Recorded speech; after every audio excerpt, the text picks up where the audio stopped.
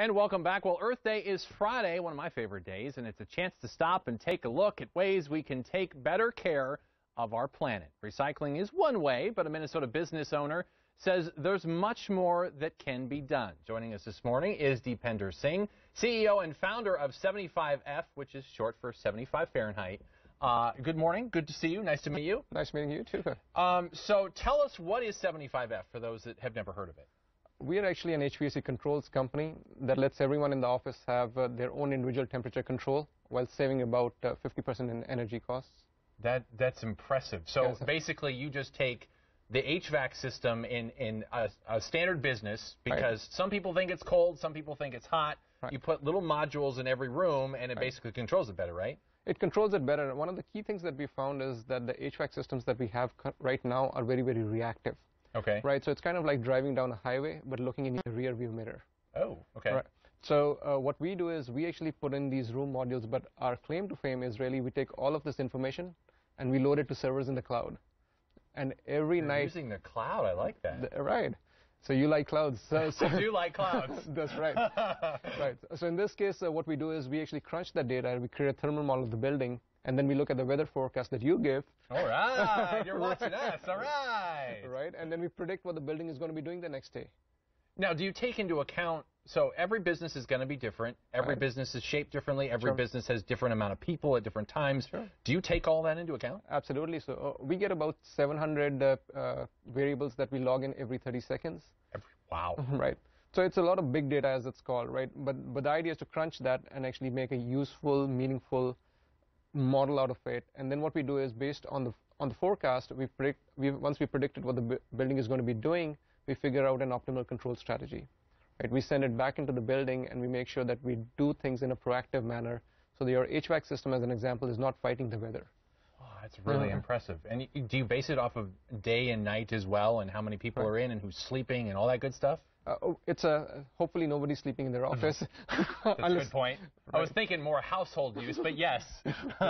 Right, absolutely. But yes, we do. I mean, so we look at all the trending information that we have in terms of how the building itself is breathing and behaving, and we take all of these factors into account. And one of the key things over here is that, I mean, there is a lot of variability in how your building is going to be reacting during the day. You know, in the morning, the east part of the building gets more solar gain. So it's going to rise up in temperature.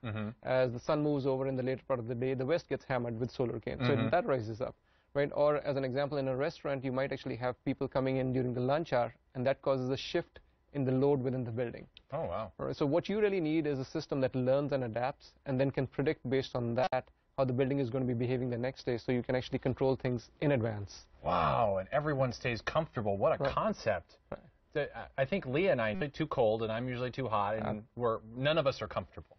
I mean, that's a very well-documented fact, right? I mean, the gender wars on the thermostat. Right? Now, you have a unique story on how you got the idea for this. Tell us about that. Right. We actually moved to Mankato when my daughter was about a month old, and when she was a year, we actually put her in her own bedroom.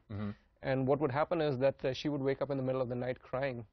And what we figured out is that basically the thermostat was in the master bedroom, but her room temperatures in her room would drop about 10 degrees, so she would be uncomfortable, and she'd wake up crying. Now, as a self-respecting engineer, you actually have to form a company to solve the problem, so that's what I did.